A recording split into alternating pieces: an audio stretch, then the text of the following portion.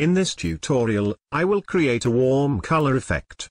After you have your image on the canvas, go to Adjustments, and select Levels. In the Properties select Blue, or press Alt 5. Now increase the output to 80. Now select Curves in Adjustments. Select Blue in the Properties, or press Alt 5.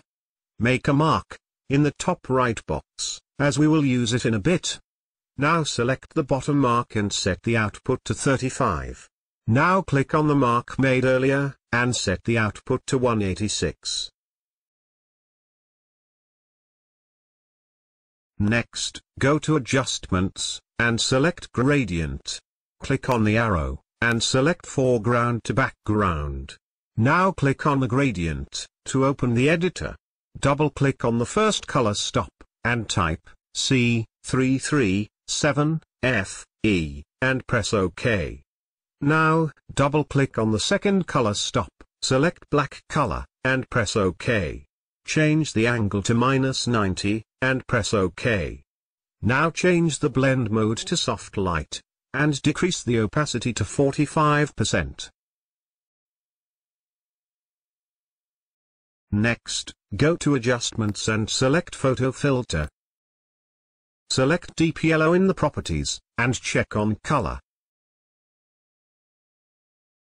Now, select Solid Color in Adjustments, and type in 003574, and press OK.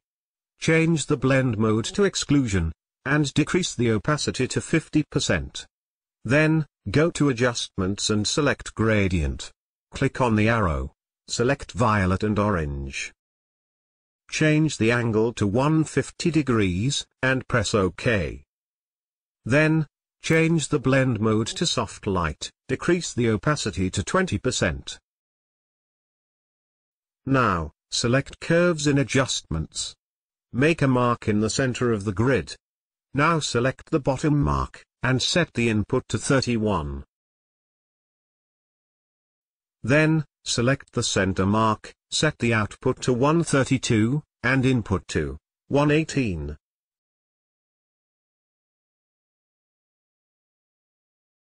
Now, create a new layer. Go to the toolbar, and select the Brush tool, or press B.